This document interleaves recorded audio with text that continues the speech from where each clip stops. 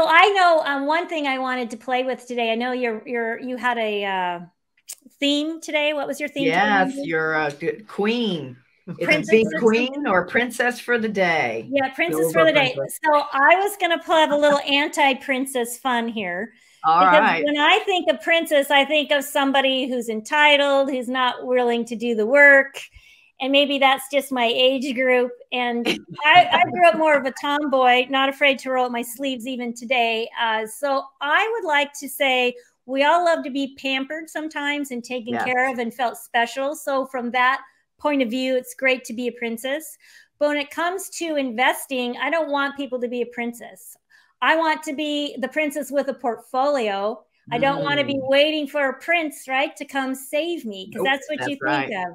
And I would argue that men appreciate that too. They don't want to be solely responsible for saving the women financially in their life. They want an equal partner. So, or a sugar mama. All right.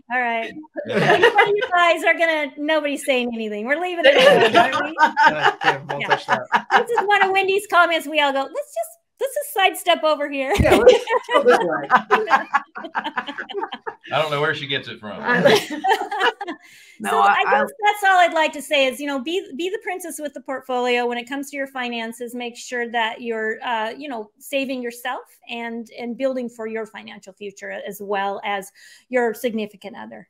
I love that. I love that, Yep. And I love why you're doing the Wise Women is to show other women that, you can do this. I've said for many years, real estate has no glass ceiling. There's nothing keeping us down. There's no reason why a female can't do everything that a male is doing in this business.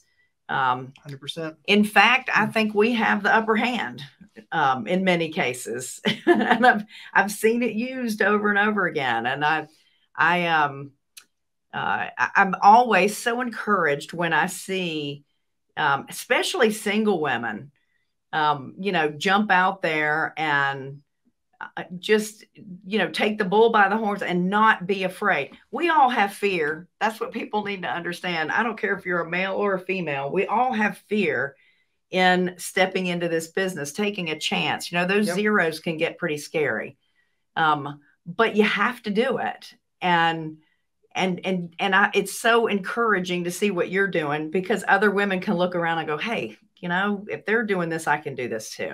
Yeah. And I think, my opinion, and it comes from, just a father of 3 girls and everything, like, it's typically a little more afraid to fail because it feels like it's harder for women to get back up once they do fail. So it can be scary in that thing. But what do you mean harder for us to get back up, Jonathan? Well, no, not you personally. It's like the society is built where it is much harder for a woman to rise up after failing than a man is. Yeah, that's a good point. So that's good. So I think that can be a scary part, and but you hit the nail on the head. I mean, you just got to get out there and do it. And I know a lot of women in real estate, like Tracy and our friend Heather.